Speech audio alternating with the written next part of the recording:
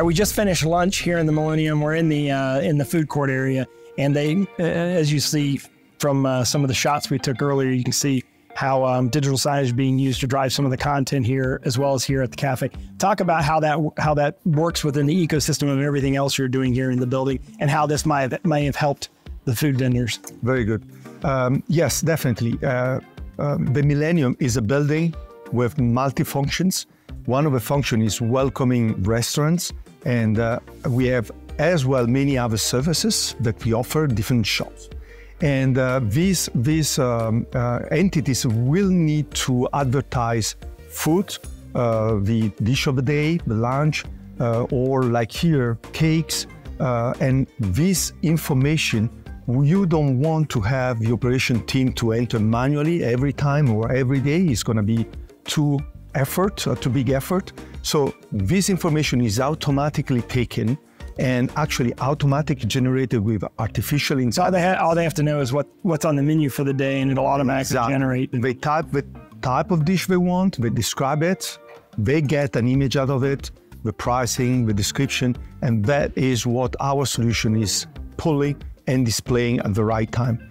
And that's one example of how our technology is simplifying the daily operations, to at the same time making sure that the services and the products that we can offer to our guests are known, so that they are aware and they can enjoy it. Well, you have a lot of different people inputting content.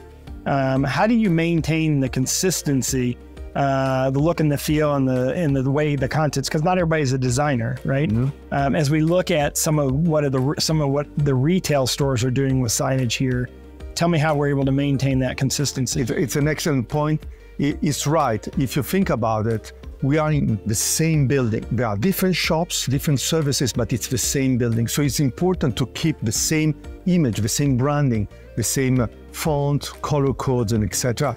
to give uniformity. Now, this is what ARIA simplifies, so that the user who really needs to explain his service or advertise his product is just focused on the product itself, on the price, on the title, but the rest, the template, the layout, the fonts are used. So they're using something that's more like a text-based system that they're interfacing with, and you're automating the ability to create the graphics behind it, so it's presented properly. So I know that you have it here in the hairdresser that you have here, the dry cleaner that you have here, the fitness center also has it. We're seeing some images here of how you're using it in the fitness center. And you've incorporated into a lot of the retail locations as well. I mean, we're familiar with retail signage. Mm-hmm. Obviously, we see that all over the place. But in this case, this is a bit more sophisticated than the typical retail signage network. Well, it's sophisticated in the sense that it's not just focusing on retail. You always have the notion of experience, the notion of service behind. So you need to have the right timing to show the right thing. And that's very important. On top of that, these screens are here to inspire people. So on top of displaying new products and services, we are also using for video streaming, so to display live events that happen somewhere else in the building. And we are also using this system for gamification initiative. For example, you can involve the guest on betting or challenges. Yeah, you mentioned that you had like a little foosball tournament where people were betting on who was going to win the tournament. You were able to broadcast it live, simulcast or stream, I guess, that content.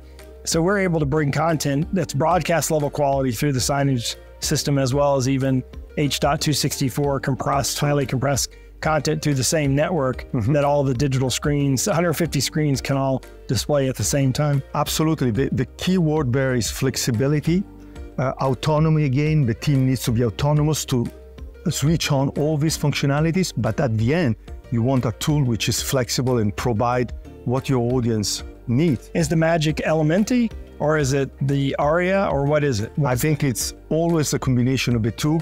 The Elementi is necessary to program, to simplify this integration with streaming, with gamings, and ARIA is always in the hand of the end user, the team who operates the infrastructure, because again, they are busy and they need to do things easily and reliably.